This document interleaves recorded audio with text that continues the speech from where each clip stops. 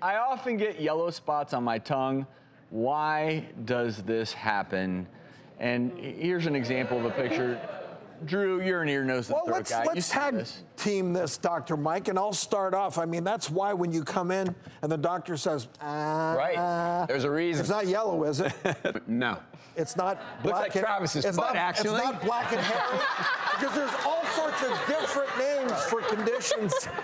I hope it looks better than it's like, no plantar warts on my tongue. But in this case, it's probably a harmless buildup of dead cells on the probably a little switch in the so-called microbiome. You got it. In the mouth, a little shift in the bacteria. It's the bacteria that are giving that pigment look to the tongue, but a lot of different things we can see with the tongue. Again, and you know, we have that natural flora, our normal flora. And in the tongue, it's no different. It's an oral mucosa.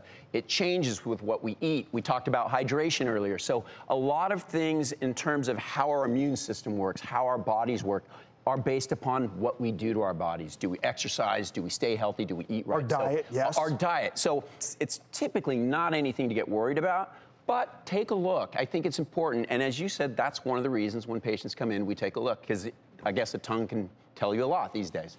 Incidentally, the color yellow, if you're starting to see the color yellow in other areas, your eyes, your skin, you do have to worry about things like jaundice from potentially liver disease.